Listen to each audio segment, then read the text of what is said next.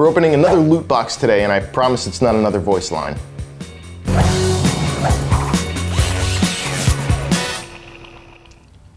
So today we're taking on Hanzo's bow from Overwatch. Now, this might seem like a very ambitious prop, and hey, maybe it is, but we'll see if we can make it a little bit more simple with the materials that we choose. I'm thinking we're gonna use pink insulation foam to fill up a lot of that body mass with a couple EVA foam wraps for some of those extra shapes. And for the ends, I've got a piece of PVC foam that we can cut up into strips and hopefully heat form into the shape that we want them. Apart from that, we'll just need to make an arrow. We'll string this all together with an electrical cord, and I'll probably get like sick tats across half my body to keep it like nice and honorable. We've got some very large templates to work with here. If we did this right, the bow should be just over 4 feet long in total. If we look at the side view, I've notched a couple areas to allow for that EVA foam to wrap and fold over. And down here, I've actually modified the handle area so that we can put a piece of PVC right through the entire thing and really strengthen up that area where we'll be holding it. We've also got a front view of the bow just to keep everything accurate as we continue to shape it. And just in case, I've got a lot more templates to work with here. And actually this will be really useful because we can keep cutting out smaller segments to use for those EVA templates.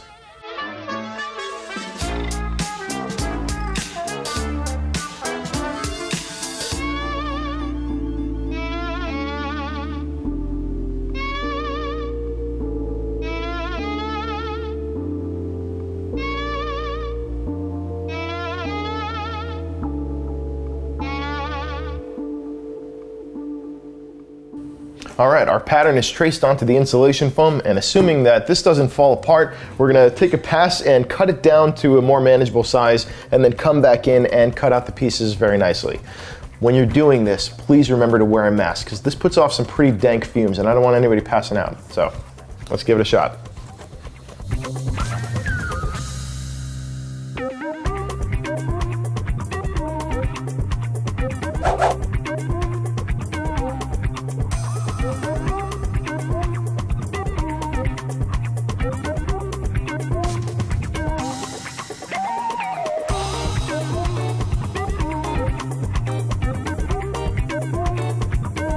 Our basic body shape is now cut out, and we can start shaping it with some other tools. I've got a wood rasp here that I'm going to use to start knocking down materials, especially on the limbs, to kind of round things out. This takes off a lot of material, so you don't want to go too heavy. We've got a piece of 220 grit sandpaper to really smooth things out, and you'll see the spots where the wire has skipped around as we did the hot wire foam cutting, that will all go away. It's really forgiving.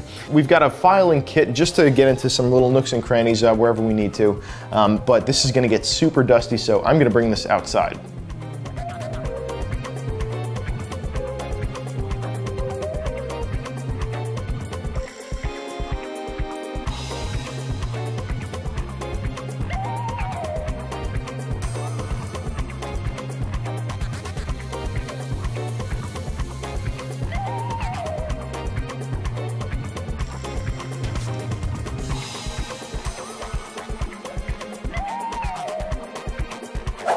This is looking more like a thing.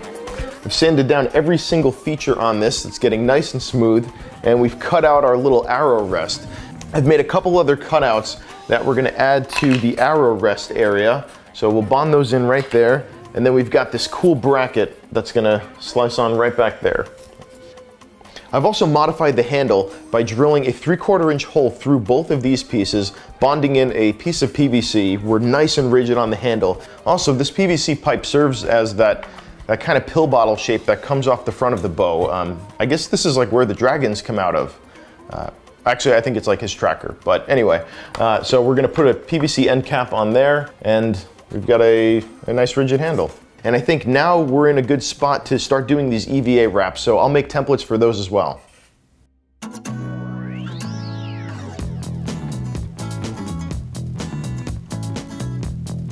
The way that I'm gonna do this is by tracing templates onto masking tape that I'll wrap around here. I feel like I saw Bill from Punished Props do this once. Bill, if you're watching, I hope I'm doing this right. And we'll see how we do.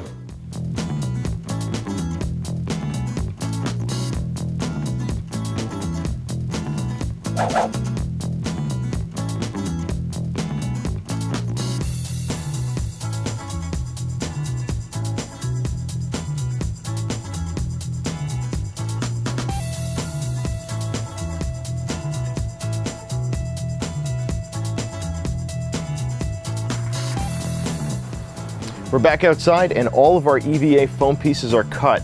Now this stuff was so thin and so soft that I was actually able to get away with using scissors. Not usually the case, but hey, if you can do it, go for it.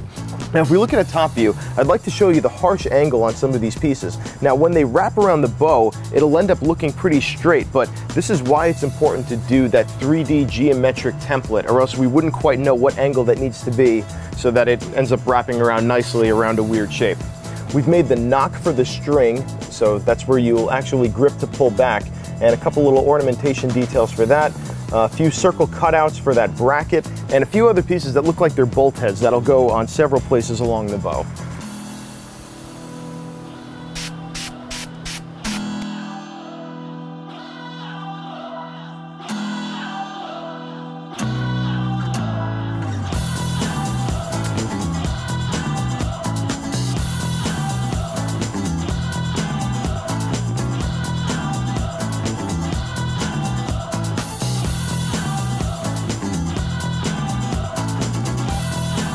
I cut out the bow limbs out of PVC foam. I can now use a heat gun to form the PVC foam around the bow, and that should finish out our limbs.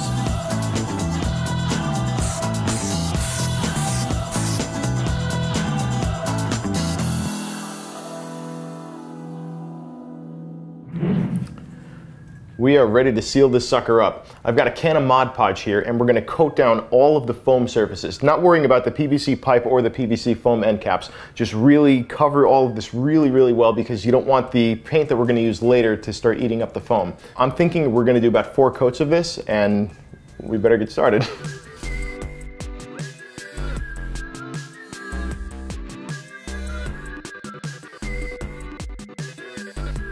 So with a few coats of Mod Podge on, it looks like I've done nothing, but that's actually the point. That means we did an okay job. So this stuff dries clear, and if you keep putting down layer after layer, it starts to develop just a slight sheen. It fills in a couple of the cracks, but I mean, don't worry, for some of the deep stuff, we're gonna still go in later with Plastidip and primer. So I'm gonna lay down one more coat, and then we will really get to sealing this stuff. So our Mod Podge has had sufficient time to dry, and we can now begin. Hold on. Let me take this off so I don't sound like ragtime Darth Vader. Our Mod Podge is now fully dry. We've got a nice sheen coating on this, and we are ready to coat it with Plastidip. Hey, I want to draw your attention to one spot in particular. When my last layer of Mod Podge started drying, it actually started to bubble up in a few areas, and I peeled one of them thinking that, okay, this would be fine. Totally was not fine. It peeled up some foam. So no sweat, I was able to come back in and patch it with some spackle. But what I found worked a lot better is if you just very lightly sand some of these areas, you don't have to do nearly as much surface prep. So if you end up having to do that, just no sweat, fill it up, sand it a bit, and then hit it with one slim layer of Mod Podge after that, and then you're good to go.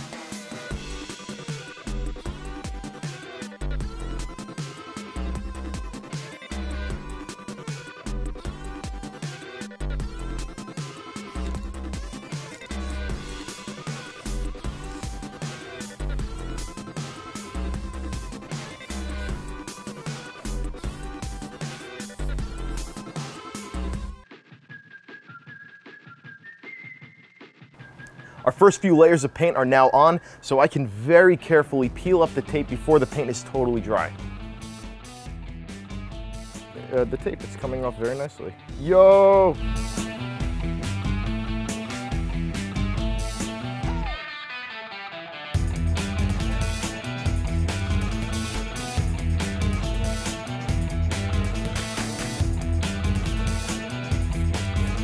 Since the details around this handle are so intricate, I'm actually going to come in and just brush it by hand.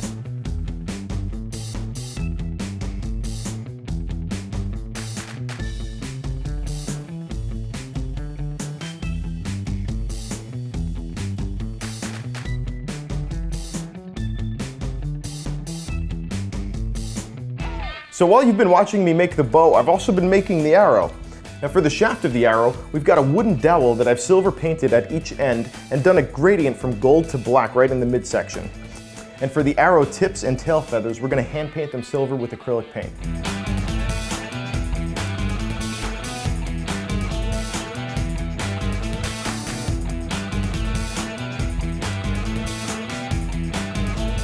Like that. A little super glue, line it up, and put it down. So I just stuck these 3 pieces together with some Super 77 and I'm just hand forming it into a nice little trifecta here. Just kind of bend it around until it looks good.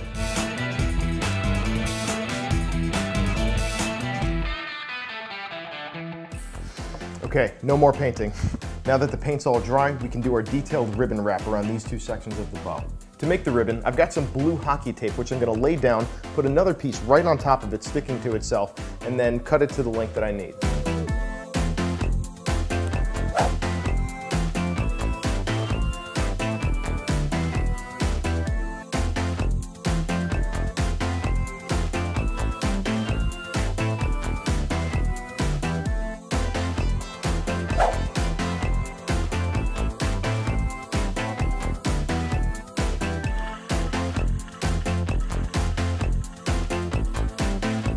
All right, stay with me, we're in the home stretch. To string the bow, I've got some very stretchy black elastic cord that we can string between 2 points on the gold arms. So we'll need to drill 2 holes and string it through.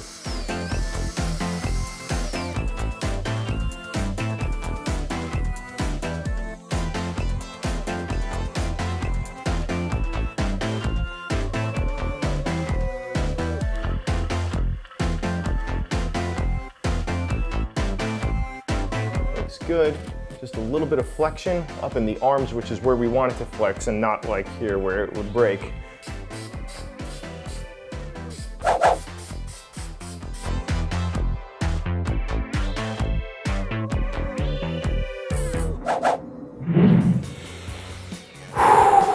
This was a beast of a build, but I'm really happy with how it turned out and I'm really happy with what we learned along the way. You know, this is one of those builds where if you try to think about all of this at once, you'll go crazy. But I bet that you can figure out one step at a time. You know, you start by thinking of, okay, what's my core made out of? What am I going to wrap it in? How am I going to finish it? How am I going to seal this up? And then what are these fine details going to be? You take it step by step and you can actually figure it out. And when you stick with it, you can actually build anything. So, as always, thank you for watching. I'm Vinny. I'll see you back here next time.